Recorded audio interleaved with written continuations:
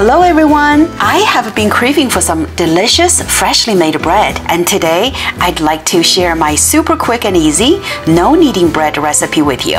I'm sure that many of you also adore the taste of freshly baked bread but prefer a simple and fast method that still results in a wonderfully crunchy exterior and soft fluffy interior. Well, I'm a huge fan of bread, so if there's a way to create top-notch homemade bread with minimal effort, I'm all for it. This recipe is my absolute favorite, and I'm confident it will become yours too. Let's get started. In a mixing bowl, add 3 cups of either bread flour or all-purpose flour, 1/4 teaspoon yeast, 1 teaspoon salt. Give a good mix. Combine all 3 ingredients together first.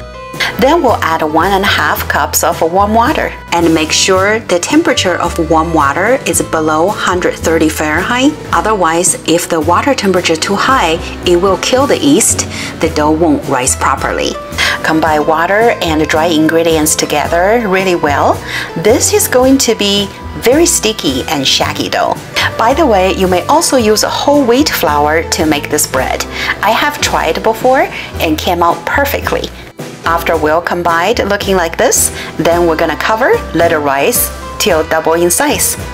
Since the weather is so warm, I only needed 2 hours to rise the dough. The dough is ready after 2 hours. It's very shaggy dough, so make sure dust enough flour on working surface. We're going to transfer dough onto working surface.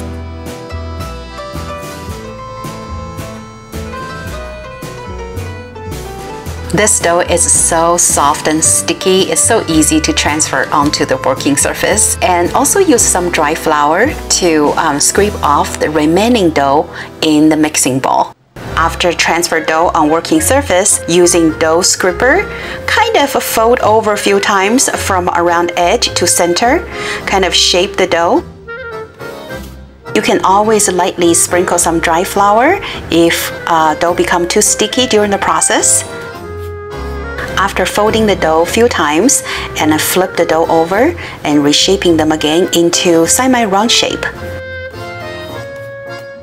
And now I'm going to flip over the dough one more time, pinch the edge of the dough into the center, kind of try to pinch them all together. Then flip over one more time, make sure the smooth surface is on top. And that's it, that's all the work to it. We're going to transfer this dough into a bowl with a parchment paper lined in, so the dough sits on top of a parchment paper. And cover the dough up, let it rise for another 30 minutes. While dough is rising, let's preheat oven to 450 Fahrenheit with Dutch oven pot inside of the oven to preheat together. 30 minutes later, Dutch oven is ready. Be very careful, make sure to wear your gloves. And we're going to transfer the dough, including parchment paper, drop inside of a Dutch oven.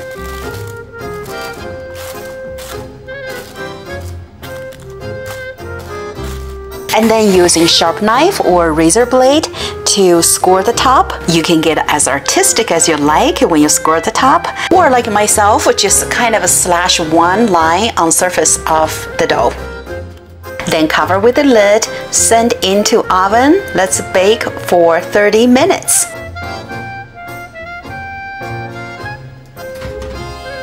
I also like to spray some water into the oven to create more steam, but this is optional.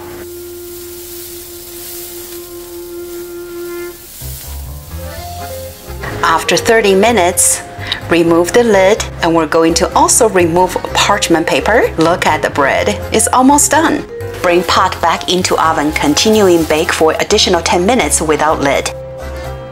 Just take a look at this freshly baked bread. The smell is sensational here. Don't forget to wear Dutch oven gloves as you remove the bread out of the oven. It is super hot.